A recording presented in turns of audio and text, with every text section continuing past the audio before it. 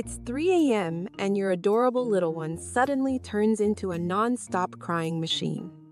Welcome to the world of baby colic, where unpredictability reigns supreme. But fear not, because today we're diving deep into the tumultuous seas of colic, armed with traditional wisdom and modern science.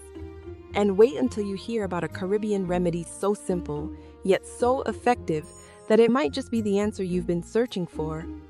So, what exactly is baby colic? Picture this: a perfectly healthy baby, under 3 months old, crying for more than 3 hours a day, more than 3 days a week, for more than 3 weeks. Sounds exhausting, right? That's because it is. Colic is a mysterious condition that has puzzled parents and doctors alike for ages. Historically, people believed colic was caused by internal obstructions. Today, we know it's not that simple. But don't worry, later in this video, we'll reveal how our Caribbean ancestors tackled this perplexing problem, and you'll be surprised to learn how their methods align with contemporary research. Now, let's break down the science behind colic. Babies cry for various reasons: hunger, discomfort, or just needing a cuddle. But colic? That's a different ballgame. Researchers speculate it could be due to digestive issues, an imbalance in gut bacteria, or even sensory overload. Fascinating, right? And while we're on the topic, let's bust some myths. No, colic isn't caused by bad parenting, and it doesn't mean your baby will be fussy forever. These are just old wives' tales with no scientific backing. Moving on to the practical side of things. How do you soothe a colicky baby? The key is patience and a variety of strategies. Rocking, swaddling, and gentle shushing can work wonders.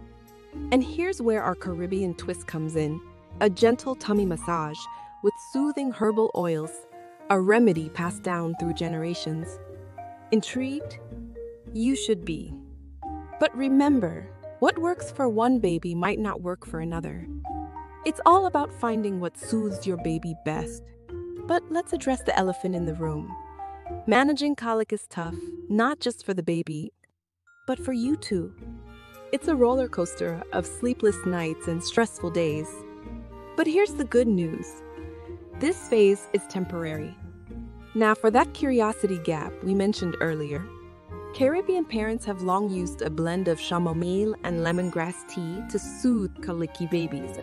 And guess what? Recent studies suggest that chamomile can indeed help in reducing colic symptoms. Old wisdom meets new research. A perfect example of traditional knowledge being validated by science. In conclusion, dealing with baby colic is a journey, one that requires a mix of patience, love, and a bit of trial and error.